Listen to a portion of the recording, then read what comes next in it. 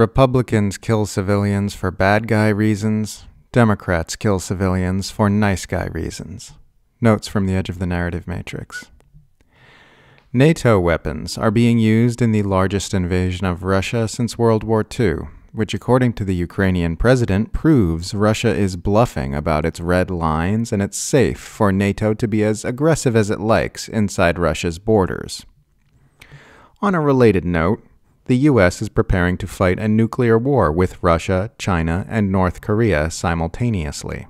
The New York Times reports that the Biden administration has authorized a new nuclear strategic plan which seeks to prepare the United States for possible coordinated nuclear challenges from China, Russia, and North Korea in order to, quote, examine in detail whether the United States is prepared to respond to nuclear crises that break out simultaneously or sequentially with a combination of nuclear and non-nuclear weapons. The difference between Republicans and Democrats is that Republicans will kill 1 million Palestinians and say they're doing it so Jesus will come back, whereas Democrats will kill 1 million Palestinians while making noises with their mouths like ceasefire and two-state solution. That's basically it.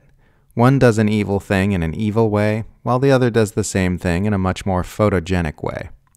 Republicans want to kill Muslims for evil reasons like claiming they're all terrorists and irredeemable heathens, while Democrats want to kill Muslims for nice guy reasons like helping Israel defend itself and bringing peace and stability to the region. They both want to kill Middle Eastern civilians, but one of them will kill Middle Eastern civilians in a way that lets liberals feel good about themselves. It's just a classic good cop, bad cop routine. One plays your friend, and the other plays your enemy, depending on what end of America's fake ideological divide you happen to land on. But really they both want the same thing, in this case to murder people around the world with total impunity without sparking domestic unrest. Progressive Americans often say, at least the Democrats can be pressured to end the killing in Gaza. Bitch, it's been 10 months. How has your pressure worked so far? The same people who tell you Democrats are the better option to help Palestinians because they can be pressured to save Gaza will scream at you that you're trying to get Donald Trump elected when you try to pressure Democrats to save Gaza. There's not a single Palestinian American speaking at the main stage of the Democratic National Convention. Every possible demographic is being represented at this cringy bubblegum pop imperialism festival, except Palestinian Americans, for some strange and mysterious reason. Whenever people say the Biden-Harris administration has been getting firm with Netanyahu, they mean issuing him a stern warning that if he doesn't stop being so openly genocidal, they'll be forced to get tough and issue him another stern warning. Claims made by Israel defenders over the years that has been thoroughly discredited by the evidence of the last 10 months. That it is wrong and unfair to scrutinize Israel more than other nations.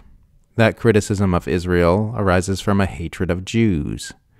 That the Israeli-Palestinian conflict is very complicated and difficult to understand. That the Israeli-Palestinian conflict has bad guys on both sides who are both equally bad. That Israel's violence is defensive in nature, arising from unprovoked aggressions by the Muslims in that part of the world. That IDF airstrikes on Gaza kill so many civilians because Hamas uses human shields. That Israel has ever been or will ever be ready to consent to a two-state solution. That the problems of the Palestinians are the fault of Palestinian leadership, or at least equally the fault of Palestinian leadership as Israeli leadership. That if not for Hamas and other Palestinian factions, the Palestinians would be living in peace with justice and happiness for all. That Israel deserves Western support because it champions freedom, democracy, and justice in a region that is otherwise bereft of those things. That Israel's abuses have ever been about anything other than racism and colonialism. That the West's support for Israel has ever been about anything other than geostrategic dominance of a resource-rich region. That Israel's criminality is attributable to a small far-right element within its government, rather than to the abusive nature that has been built into Israel from its very inception. That you can support the existence of Israel without supporting the violence, apartheid, theft, and abuse that the state of Israel literally cannot exist without.